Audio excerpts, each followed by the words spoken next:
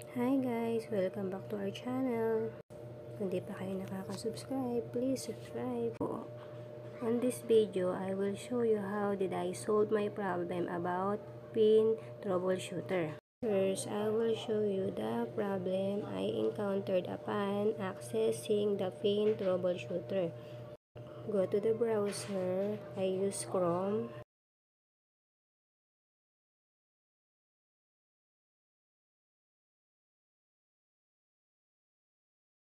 Then, type the adsense.com.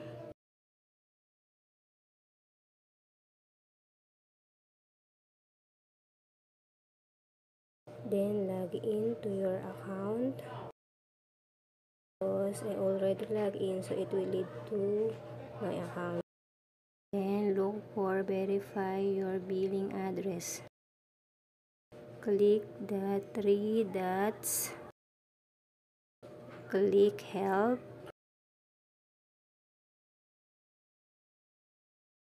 Then it will lead you to this site.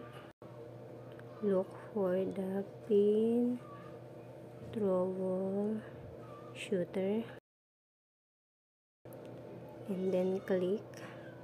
So dapat it will lead you to this site with 3 questions. First question is check that your earnings are greater than $10. Click yes. Second question is have you received your pins? Click no. Third and last question, have you already requested for replacement pins? Click yes. And then I can access the contact app. And on the other attempt, it leads me to this site instead.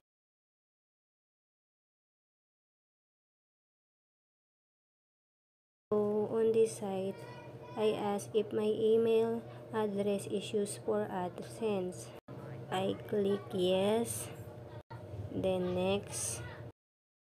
Then upon checking on my account telling me that I didn't meet the verification threshold, I click next. And then this thank you message.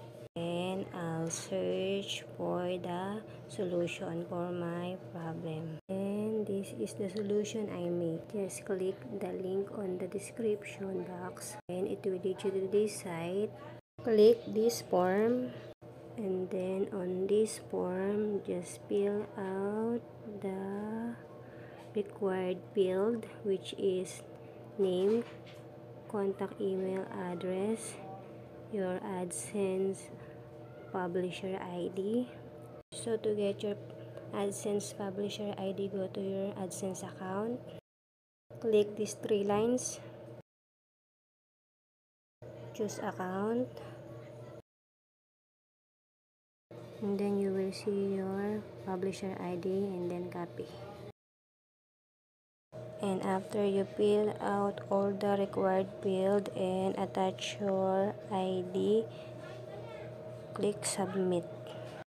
And then wait for the email.